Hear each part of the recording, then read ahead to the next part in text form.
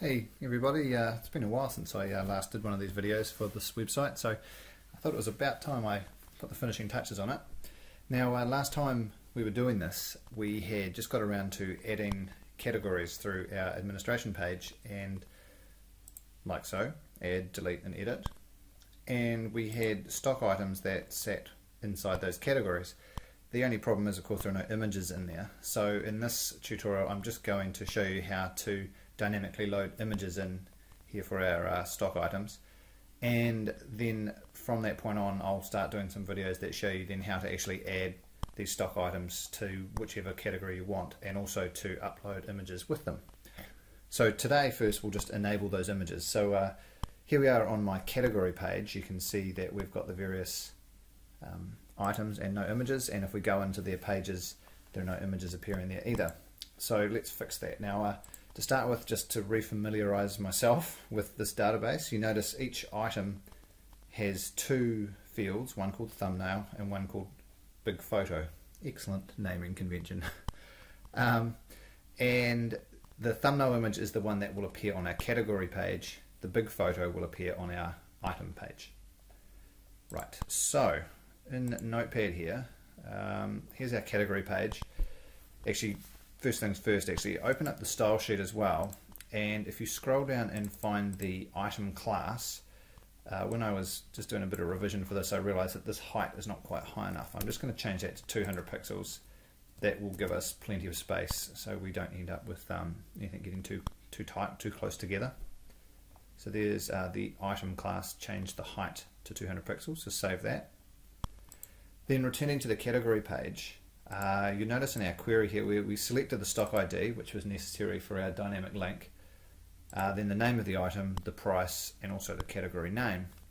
We are going to need to select the name of the thumbnail image. Now that's from the stock table, so stock.thumbnail, and then don't forget the extra comma. So that will now bring back the bit of information under the thumbnail column. And then down here in our do while loop, we were displaying all the items. I'm just going to put the image just above the name. So I'm just going to clear a line there above where I display the name, add another paragraph tag,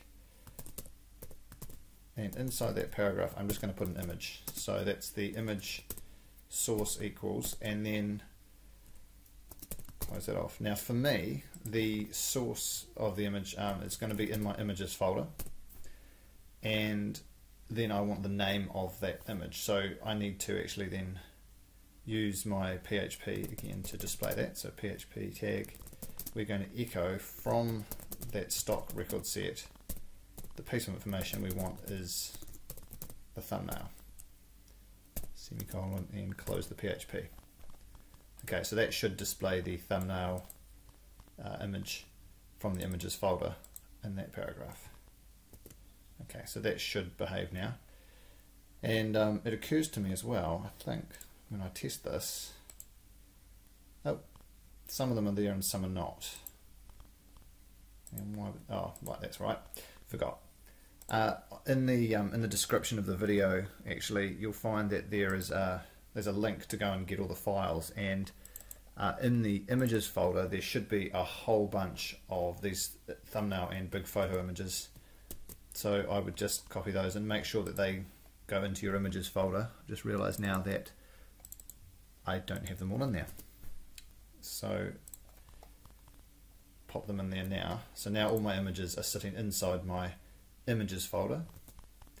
So now when I refresh this, there we go. So you can see my images are appearing. So if I go to pants, there they are.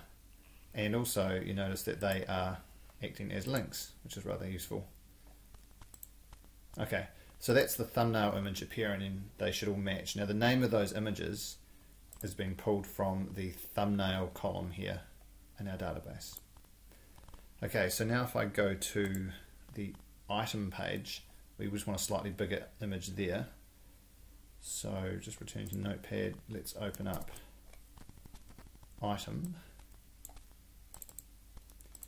and again we're selecting, in that query we're selecting everything from the stock table, so we're bringing back the big photo image, and I'm actually just going to put that at the top here above the rest of the information. You can put it obviously wherever you want, and this formatting is going to be terrible, so feel free to improve this with CSS. But again, I've got my stock RS record set, you can see that there up above, and this time it's big photo, except that, why am I echoing that? Let me get that right, sorry.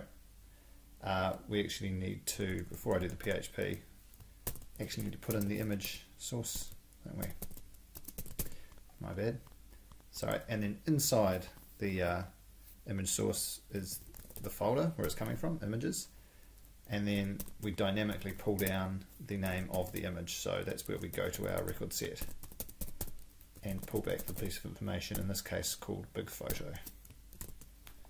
Alright, so you can see I've got a little self-contained piece of PHP sitting there inside the source of the image. So I'll save that and keep our fingers crossed that that works. So if I click on my starfish cotton spandex, and there we go. There's the big image. I'll go back to jackets.